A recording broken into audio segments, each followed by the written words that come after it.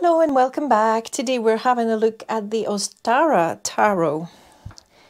And the Ostara Tarot comes in a box which is quite big with a nice enough book, but I don't know where they've gone. So I put my Ostara Tarot in a bag that I bought for it. And because Ostara is for the spring, I thought these hairs in the middle of a beautiful flowering crown was totally spot on for it. It carries that spring energy. Now the tarot itself doesn't necessarily carry a spring energy. Let's explore it a little bit further. This is going to be a flip through with just a few impressions. This tarot was designed by 4 different ladies, and I do like it, although there are suits and generally cards that I prefer by some artists rather than others, okay? And this is quite obvious quite quickly. So starting with the Fool, we will start with the Fool in a minute. The gilding on the edge is quite thick, and when you first get it, I do have one card actually that's bigger than the other. I don't know if you can make that out, and I think it's because of the gilding. When you first get it, your cards will be stuck together, so it will be a good idea to be very careful unsticking them, because I've seen people actually rip their cards, which is quite unfortunate on a new deck, okay? So just be careful and just maybe slide them like that, you know, if they're stuck together. Mine, of course, have been used quite a bit so they don't stick, but if they're stuck, just, you know, do this trick of putting pressure and sliding them out like this, but do it very carefully and very slowly, okay? The stock is quite good. It's actually quite cardy rather than super bendy. It does have some bend, but it is quite cardy. And generally I do like them. There is a bit of a border inside of the image, which you probably can see. And that's okay. I don't notice the border too much, so it doesn't bother me. One thing to notice is that the majors have not been numbered, okay? So you don't have numbers, you have the names for them.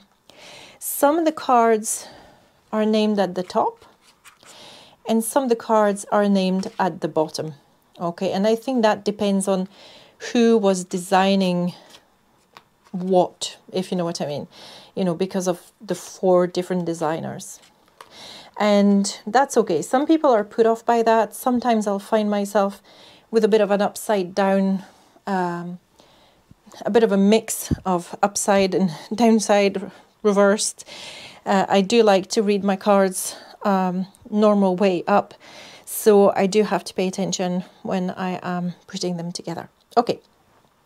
The flow, remarkably, for the fact that it's got 4 different artists collaborating, the flow through is actually quite good. Let's have a quick look at the aces, and you can see the 4 artists have very different takes.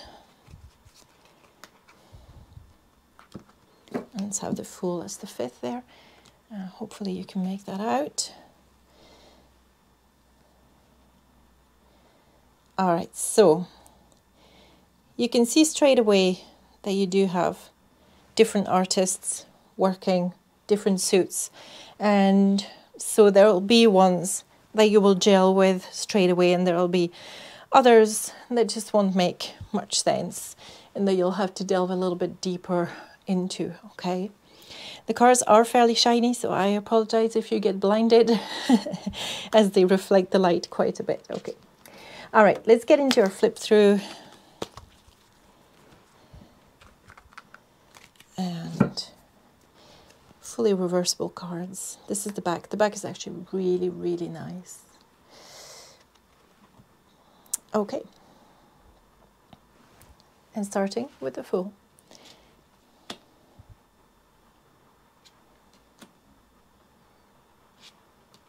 So we're in the major arcana, and already you can see the difference in the artistry.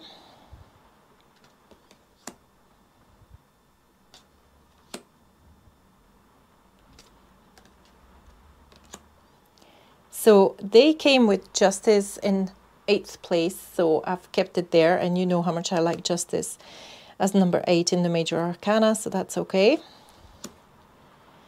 I actually find that a lot of decks these days have Justice in the 8th place.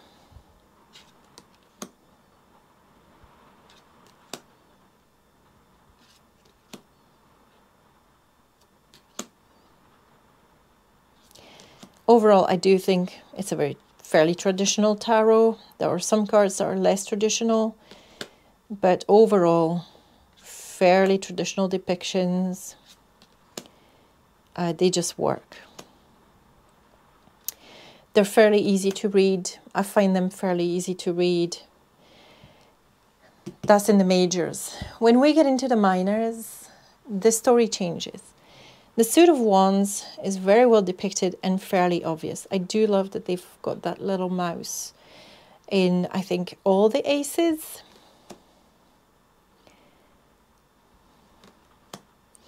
Now, you see, yeah, I'll keep my thoughts to myself and just keep flipping through. I do love this one.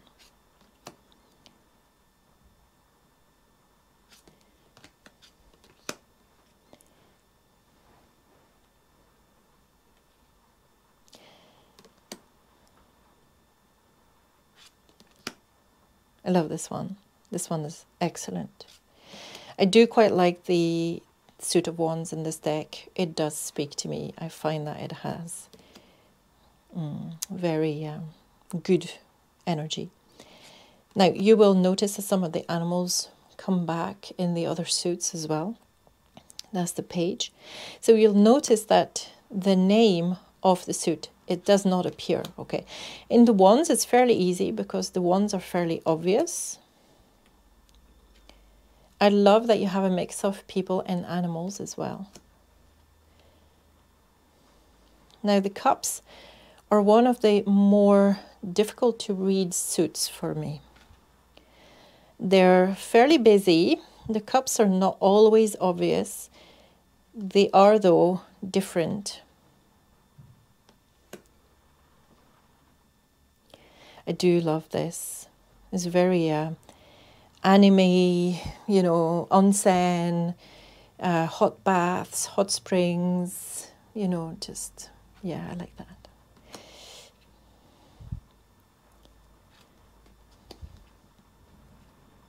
White snakes. That one, very opaque for me.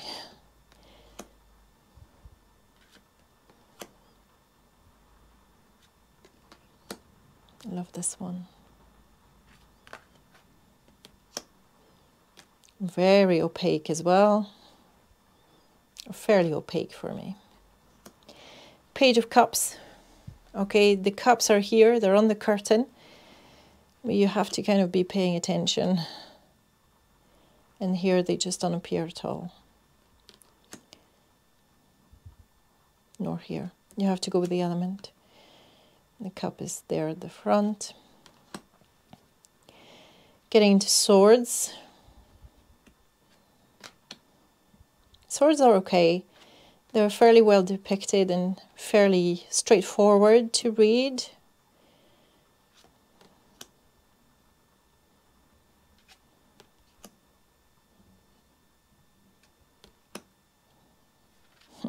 Love this one.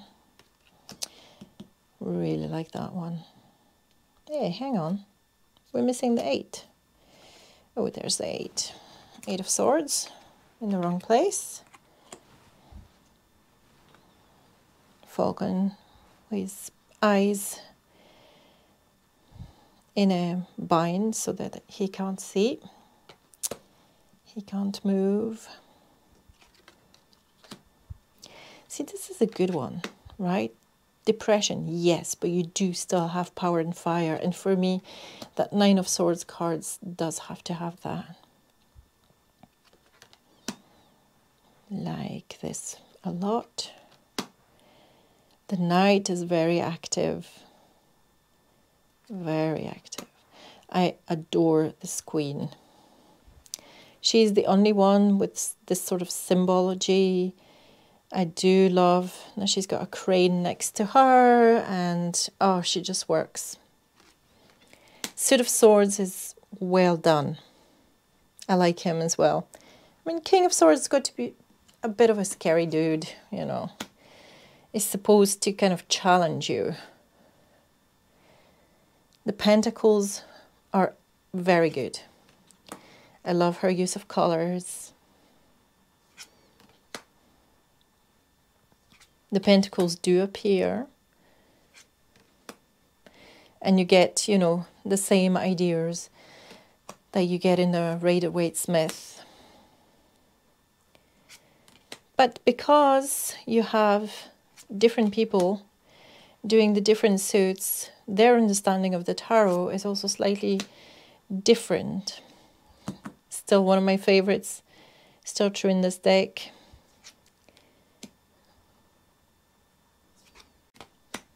Oh, this one is amazing.